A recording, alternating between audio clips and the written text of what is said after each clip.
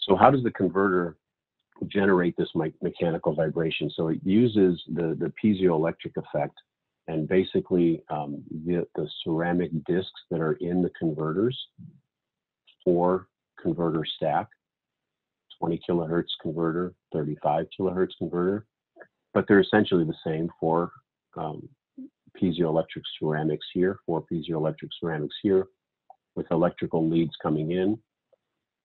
So when we excite them electrically, they expand and contract, they vibrate mechanically.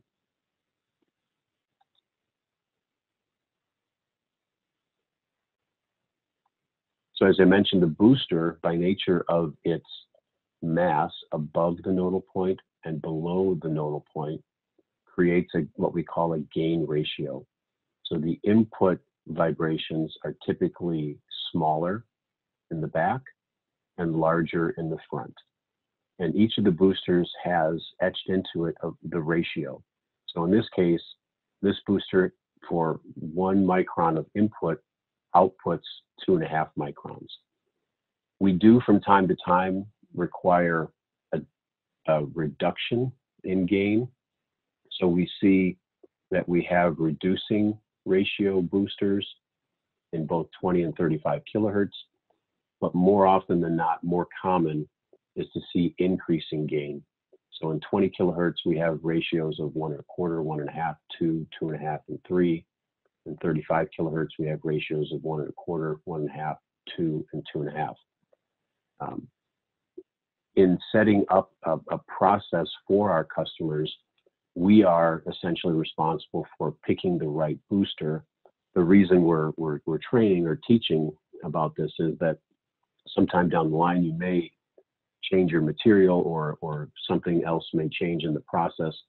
So how do you get the process back into control, or how do you get the output to meet your requirements?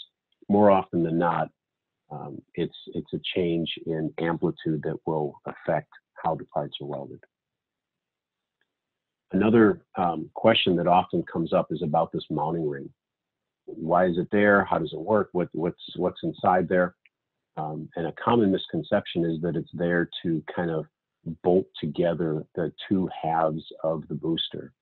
And this isn't true. The booster is one solid piece of titanium, but again, because if you think back to that rubber band analogy that I made, if you grab the two ends of the rubber band and stretch it, the middle of the rubber band can be grabbed and held because there's no motion there. So that we use that to our advantage. We further isolate the ability to hold that nodal point with this mounting ring, and then the stack is placed into the welder using that mounting ring location to hold the stack within the actuator.